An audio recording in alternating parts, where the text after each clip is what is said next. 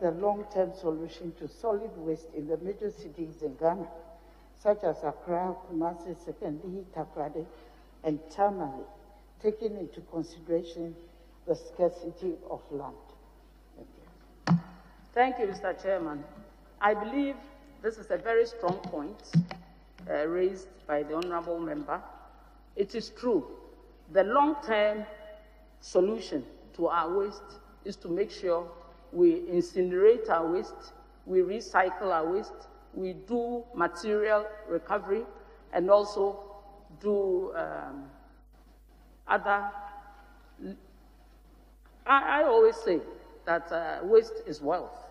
It depends on how it is tackled. I have met those who do the sorting.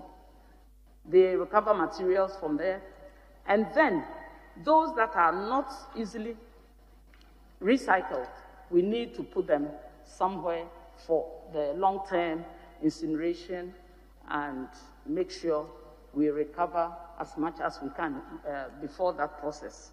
At the end of the day, that is the way to go.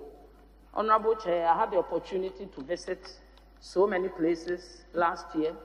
You enter a town and you have a heap higher than this building. And we had a policy and initiative to make sure we evacuated most of these heaps because they became part of our skyline in our towns and villages. And I must state that we've been successful in clearing this because most of it was compost by the time that we touched these heaps. Some had been there for 100 years, some 50 years, some 30 years, some 60 years. So we start from there as a medium measure, and then the long term will be the gasification and the incineration. Thank you, Mr. Chairman.